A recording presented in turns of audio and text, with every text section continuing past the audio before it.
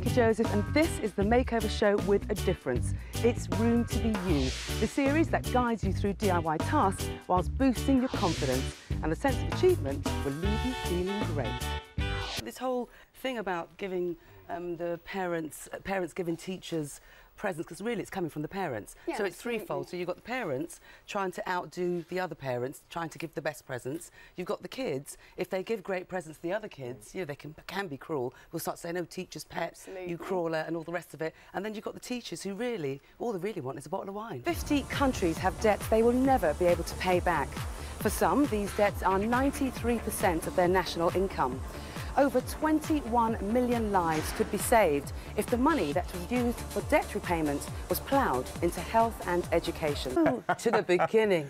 I said at the top of the show, of course, a passion for fashion.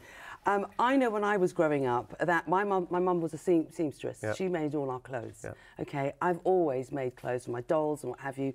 When you were a lad growing up in Edinburgh, were you interested in fashion? I was obsessed with clothes, always, and I remember my mum tells a story, which she enjoys telling, about my first day at school. No, it's not that bad. Oh, okay. For me, I suppose, if I'm going to be really blunt, the best way to support our servicemen and women is to take them out, really, at the end of the day. Take them out of Afghanistan, take them out of Iraq. We've had over 330 dead in Afghanistan, 179, you know, died in Iraq.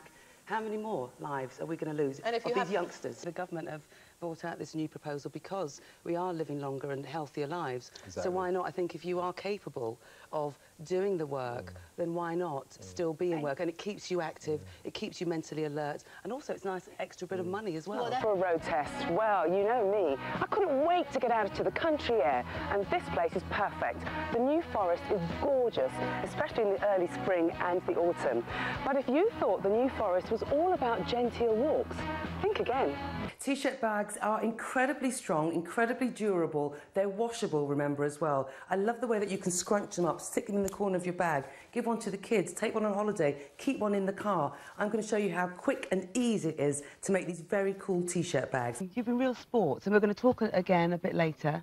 Okay, but thank you all. Okay, now, in a few minutes, we'll be reuniting Carrie and John, Bridget and Mike together with our relationship expert, Jenny Trent-Hughes, who'll be giving her informed opinion on how she thought the families behaved during the wife swap.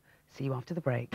Just by moving the wardrobe, the space really looks a lot better, indeed a lot brighter, because where the wardrobe was, it was actually making that area very dark, and we haven't even spent a penny yet. Now, this is a rented property, so we can't really paint the walls, but there are many other ways that you can bring colour. I think it probably is. I do think it's more, actually, because when you look at some of the figures, I mean, like for cooking, for example, I think it's £111,000. No, over 18 years, if you were to hire a chef, to cook for your child for those 18 years. Never mind buying all the food. More than that? Plus, yes, oh yeah. I'm here at the Hotel Intercontinental on London's Park Lane, where the African Caribbean Leukemia Trust are holding their 6th annual fundraising charity ball, Gift of Life. 10,000 African, Caribbean and people with mixed parentage on the UK register. ACLT hope to raise this number to 40,000 with the help of tonight's event. Now remember the 3 R's: reinvent, restyle and rework. If I can do it, then so can you. I'll see you next time.